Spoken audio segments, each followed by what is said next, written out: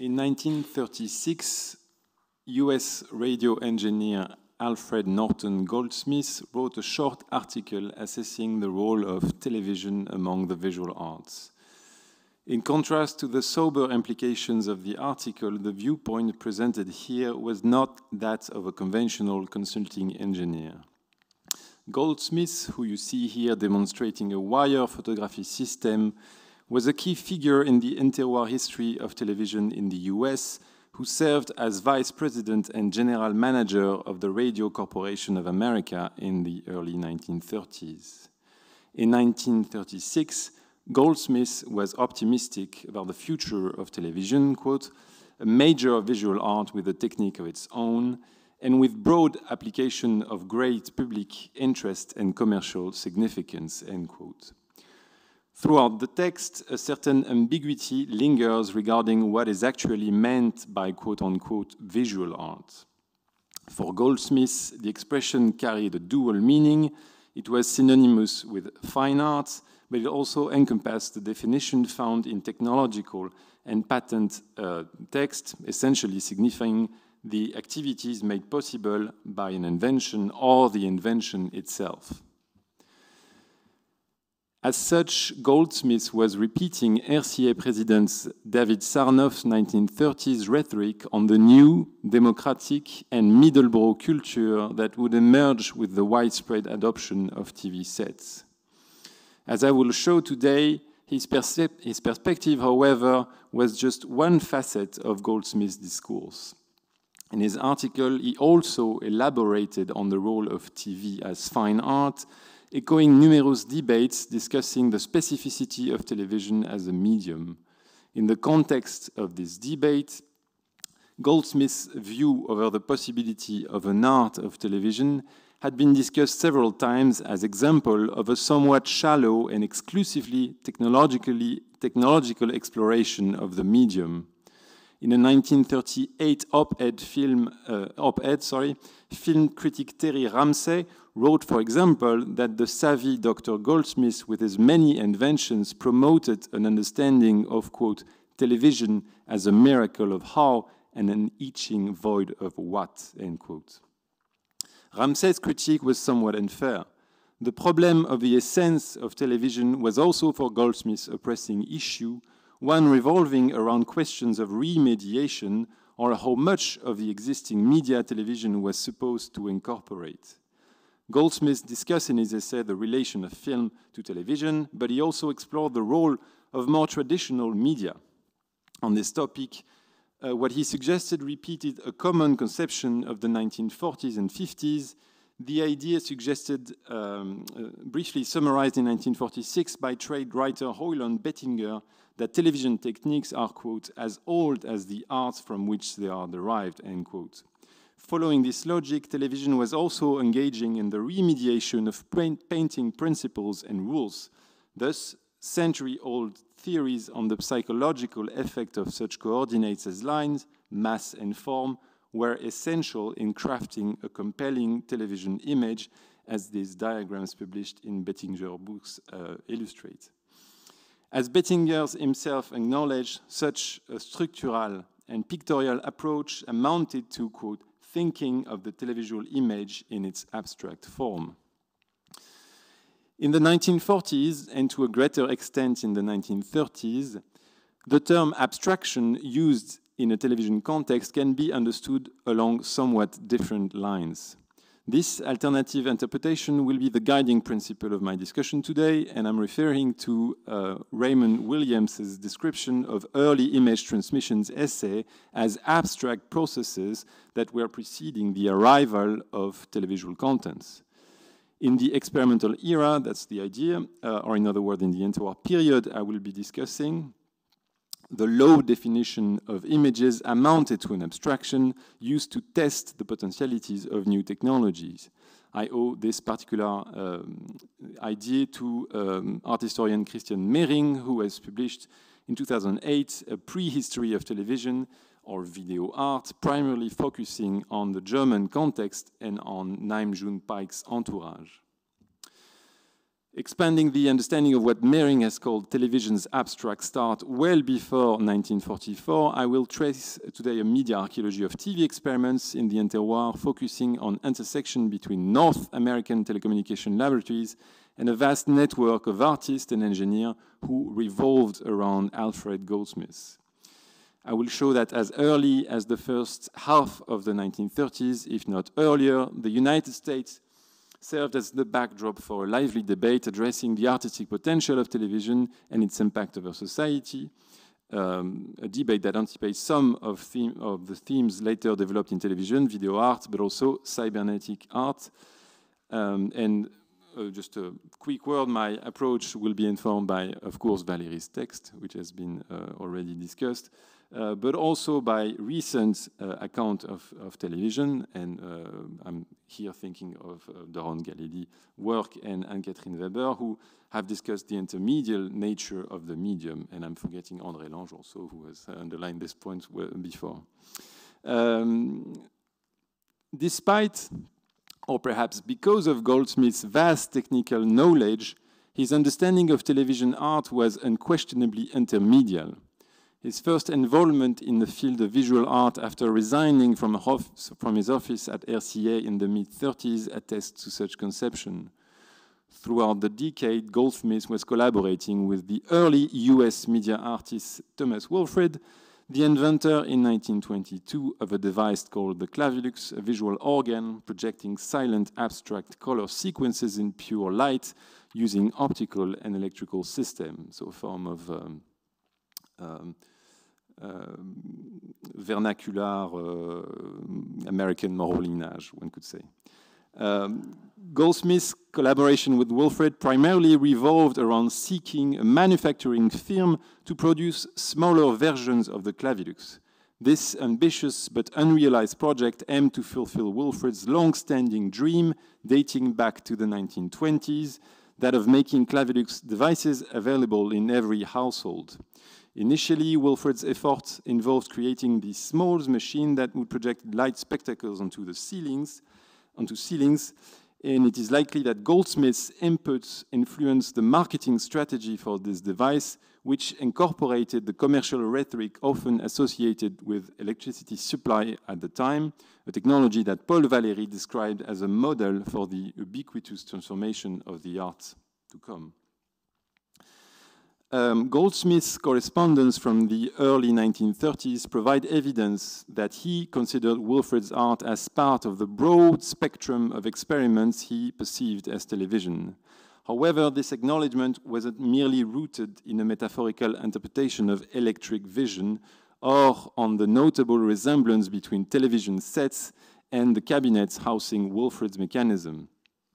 In his letters to Goldsmith, Wilfred also shared his project to broadcast his color light projection, an idea that would have consisted in plugging onto a radio his Clavilux Junior, a scheme patented by various inventors throughout the 1920s, which marked the first appearance of what became later known in electrical engineering as a color organ.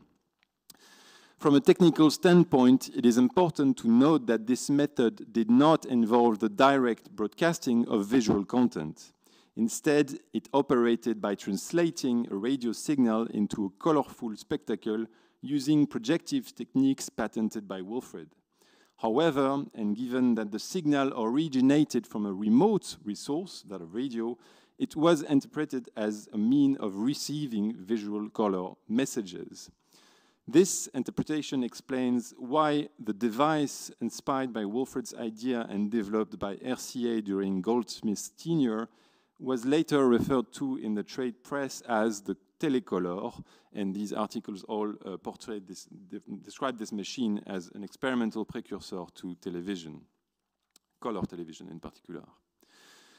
The culmination of Wilfred's art and Goldsmith's artistic exploration of television occurred in late September 1938, when light reflections of a smaller version of Wilfred's Clavilux were captured at the RCA NBC studios in New York and broadcast on one of the first channels in the history of cathode ray television, which had been operated since August of the same year. This experiment seemed to have arisen out of the necessity to transmit abstract patterns specially designed for television broadcasting that were not using film. And maybe here we're seeing the first signs of the demarcation between film and television that Doron was discussing earlier. The underlying rationale here was grounded on a rhetoric of medium specificity, which was closely tied to the technical constraints of early cathode ray tubes. Wilfrid's Clavilux was indeed projecting the great amount of illumination needed in early electronic television. A similar logic guided contemporaneous endeavors, which also aim at crafting a distinct televisual abstract imagery, such as the case with Williams Eddy video kaleidoscope, a classic kaleidoscope apparatus that was designed to provide a very bright televisual image that did not have any of the recurring strains and default that frequently appeared on the outer edges of early cathode ray screens. If the experimental broadcasting of Wilfrid's or Eddy's imagery were probably realized in view of future use in advertising, Goldsmith did not merely envision television art as a matter of decoration. In March of 1931, he articulated the role of Wilfrid's device within the broader context of what he envisioned as, quote-unquote, electric entertainment. This vision entailed equipping every American household with a radio television system combined with a Wilfrid-style apparatus. Goldsmith underscored the profound advantages of Wilfrid's machine over existing broadcasting devices, particularly its interactive nature, which enabled precise control over the flow of images through knobs and rheostats. As Goldsmith explained, the great disadvantage of broadcasting technologies was their one-way communicative pattern that rendered the individual passive and created a distance between humans and art contents. The solution was what the engineer called self-programming, a means to provide users the ability to, quote, portray their own imagination and ultimately to blur, I'm quoting here, blur the lines between reality and imagination, a sentence strangely anticipating yet countering Lacanian Hitlerian categories. Through this logic, the commercial agendas of American electrical companies somehow meets the critical theories of the refunctionalization of radio as proposed at the same time by Bertolt Brecht or Walter Benjamin. But Goldsmith's approach of television and art was also highly conceptual, accompanied by the idea that transmission, and there's a different way of thinking of dematerialization here, that transmission technology brought about a transformation in the materiality of visual art. This notion was shared by many artists and resonated with the reception of Wilfrid's work, and also that of Theremin that we have already mentioned several times, and Goldsmith was responsible for the mass producing of the Theremin at RCA in the early 30s. So there's a connection here talking about ether and devices and television. This places Goldsmith's concept of television within what art historians have described as vibratory modernism, a modern cosmology of waves and frequency which, among many creations, informed the turn towards abstraction through the idea of rendering the unseen visible, a theme explored in the US by painter Arthur Dove, who here depicts sound being transmitted over the telephone. In the sound-oriented archaeology of television I'm tracing today, this also corresponds to what media archaeologist Wolfgang Ernst has called sonicity, a concept designating an episteme of frequency heralded by the medium of radio, but a theory that is also applicable to television. Mary Hallock Greenwald, Thomas Wilfrid's most ferocious competitor in the field of early media art and inventor of various projective devices of the kind of the Clavilux, furnished the best example of such creative exploration of sonicity. In articles and interviews published in the early 1920s, Greenwald discussed the possibility of broadcasting color symphony. Since radio waves and light propagate through the same medium, she explained, the wireless transmission of light and color composition was not a fanciful dream, but a concrete possibility offered by new technology. As Greenwald further explained, this involved, quote, increasing the vibration of the radio wave by about a billion times so it would be fast enough to record as color, end quote. The possibility of broadcasting colored messages revives the modernist project of creating a color language, a lexicon structured according to the emotional value of color use. So the difference here with Moholy-Nagy would be that this is more focused on color than on light per se. The concept of color language had been widely discussed at the turn of the century by abstract art pioneers, and in the 1920s, Greenwald described in several interviews and unpublished writing the universal emotional appeal of such a language that could potentially replace the newly created languages such as Esperanto. She remarked, quote, perhaps color will eventually become the universal language, nosing out all other contenders before they more than left the starting point. Anyway, experimenters say it is not too much to believe that in time color communication will be added to wireless telegraphy, wireless telephony, telepathy, and the other systems now in force. In the 1920s, Greenwald's speculations were also shared by Goldsmith himself and seemed as part of the vast spectrum of ideas surrounding early television in the US. Faced with the linguistic challenge that emerged as international communication expanded in the first decade of the 20th century, Goldsmith, like many of his peers, considered in time the adoption of a neutral universal language such as Esperanto.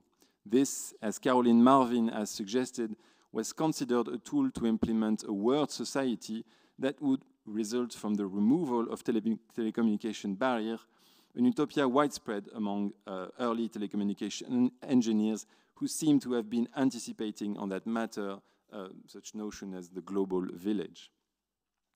What I have described so far suggests many commonalities between Goldsmith and the artist on the future of television. As I've suggested in my introduction, this subject was, however, the topic of a heated debate, and the model I've just described was only one of the models discussed. An alternative theory of media art in the phase preceding the actual emergence of television existed in the US, and it was, by all accounts, well known to Goldsmith. This alternative theory was formulated by the Russian composer Joseph Schillinger, seen here with one of Lev's theremin synthesizers. Essentially known today in the field of musical theory for its mathematical compositional system, Schillinger had in fact developed a very ambitious computational art method that could be used in graphics, art, film, and photography.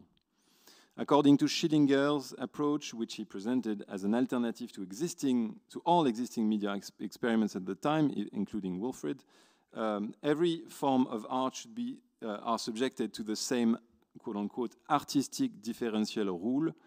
This rule revolved around the idea that from a mathematical perspective, beauty could be expressed as a derivation from a quote homogeneous harmonic series, end quote.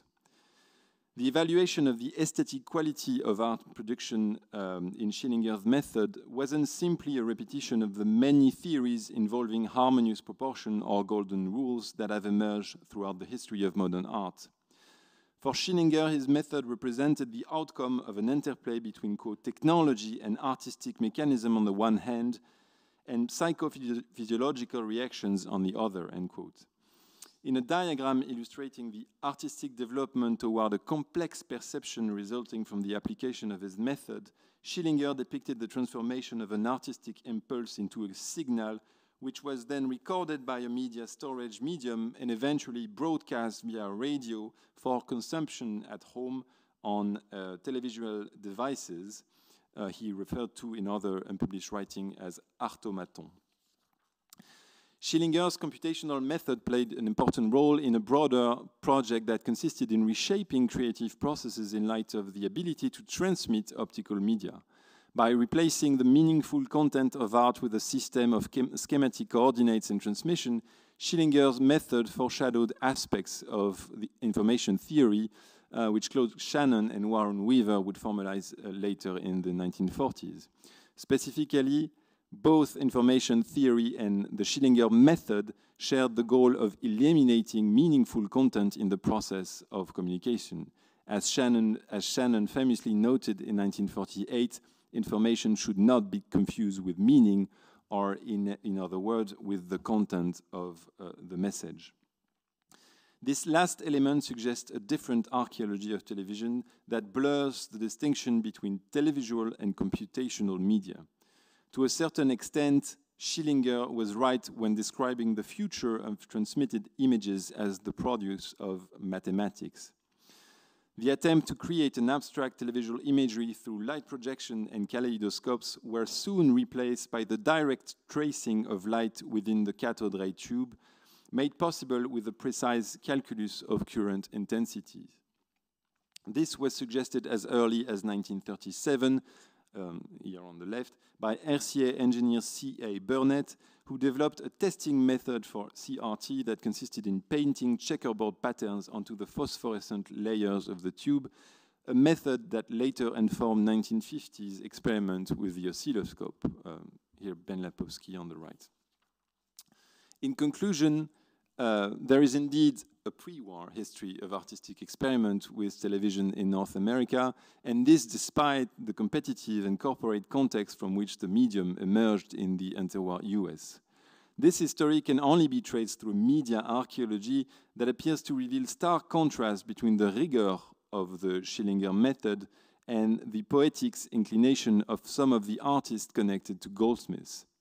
This division suggests a significant rift within the early realm of US television.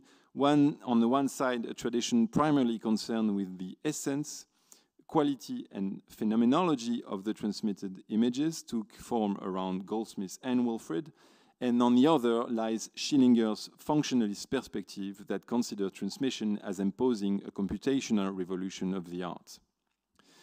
If one conception may suggest an archaeology of video art and the other an archaeology of television art, such an easy categorization would obscure the common themes of distance and ubiquity that artists explored within both traditions.